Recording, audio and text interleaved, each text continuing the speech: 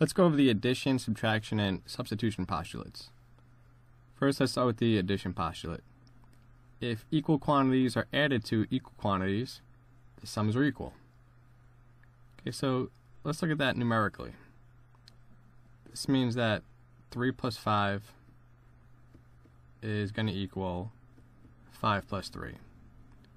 We have equal quantities added to equal quantities. And we know that the sums of these will be the same. Alright, then the substitution postulate. A quantity may be substituted for its equal in any expression. So in this example, 3 plus 5 we know is 8. So rather than writing 3 plus 5, we could substitute that with the number 8. And on this side we know 5 plus 3 is 8, so we're going to substitute 8 in for 5 plus 3.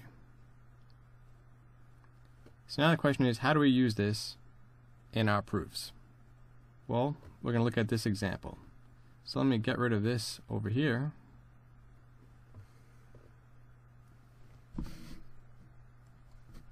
And we'll look at an example.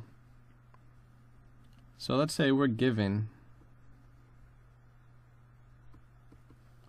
that BC is congruent to ED.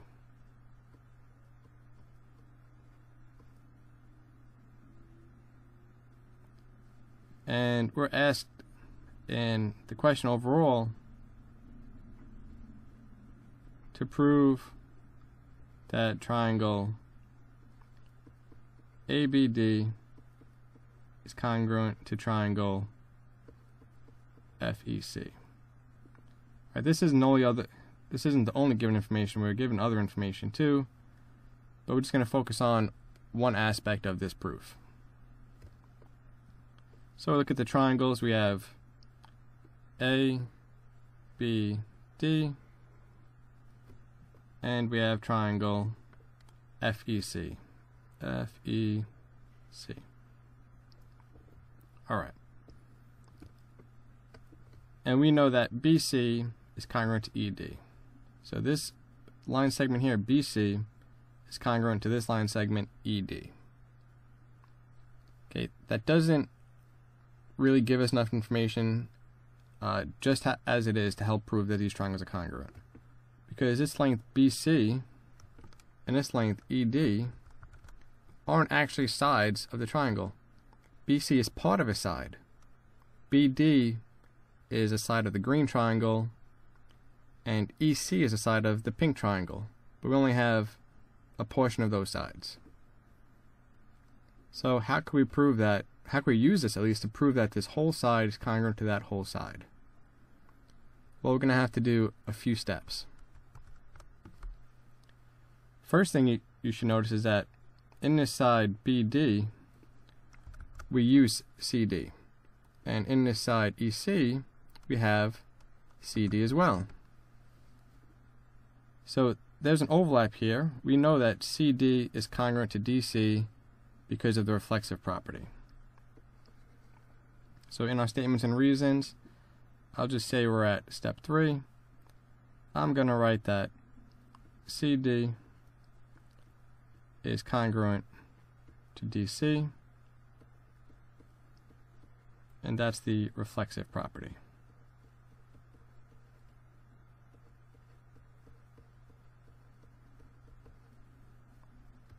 Okay, I'm going to use this given information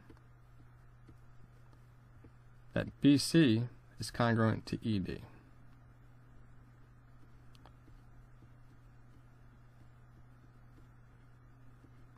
So now let's think about this logically. If we know that BC is congruent to ED, and we know that CD is in both of them, then we should know that this part plus CD will equal this part plus DC. Let me just fix this. That should be a 3. And then the given information for this part is just that it's stated it's given. Okay, so like I was saying, we know that this is congruent to this. So if we add this part to BC and add this part to ED, then those results would be congruent also. So now we could use our addition postulate, and we could write that BC plus CD, which will result in this,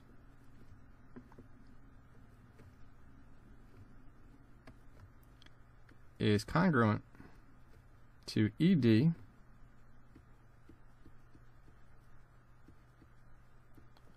plus DC,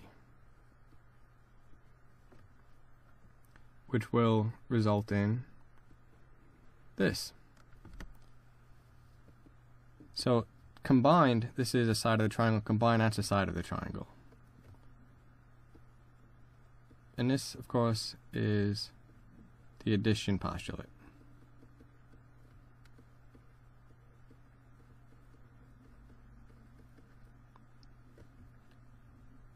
Alright, then last step, not of an entire proof, but of what we're doing here, is to substitute. We don't want to write BC and CD. We don't want to keep it like that. We want to combine it and make it BD. So BC plus CD results in BD. So we can just substitute BD in. So this is being substituted in for this part. Say that's congruent to ED plus DC. So ED and DC is the same as EC. So this is EC is substituted in for this portion of the equation. And our reason is substitution postulate.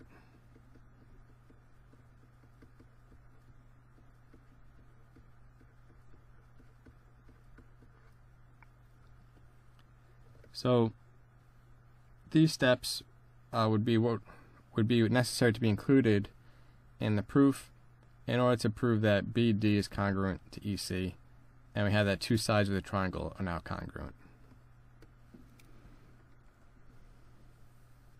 We'll take a look at the subtraction postulate, which is pretty similar to the addition postulate. So subtraction postulate states if equal quantities are subtracted from equal quantities, the differences are equal. So if we had 9 minus 5 and 9 minus 5, the 9s are equal, the 5s are equal, therefore this expression would equal this expression. And afterwards we could use the substitution postulate to change this so that 9 minus 5 we know is 4. Just substitute 4 in for this, and substitute 4 in for that. But of course we want to apply this to a proof, such as proving triangles congruent. So let's get rid of this, and let's look at an example. So given this figure, let's say we're told that, or we're given that BD is congruent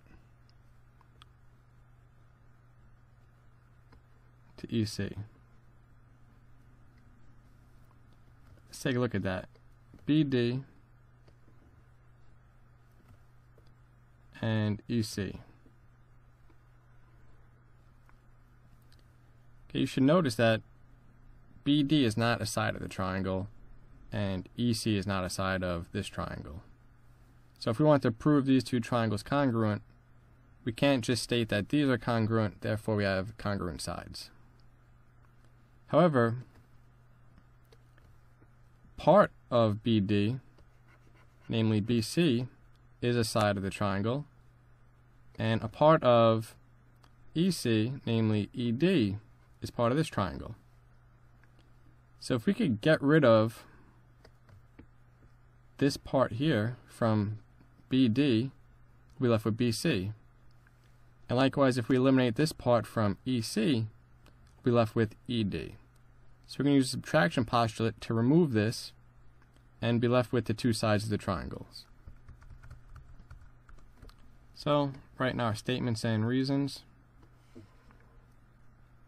Okay, again, I'm just going to start at 3, skip down a little bit. And we have that BD is congruent to EC.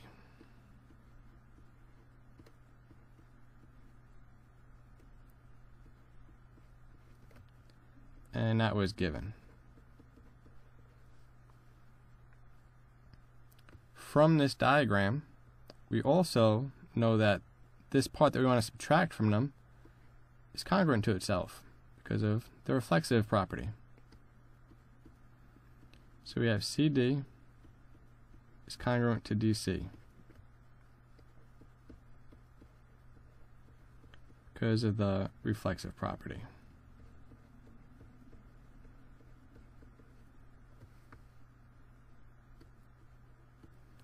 Now we can write that this long line segment BD minus CD will equal this long line segment EC minus CD. So BD, this given side, minus CD is congruent to EC minus DC. And that is subtraction postulate.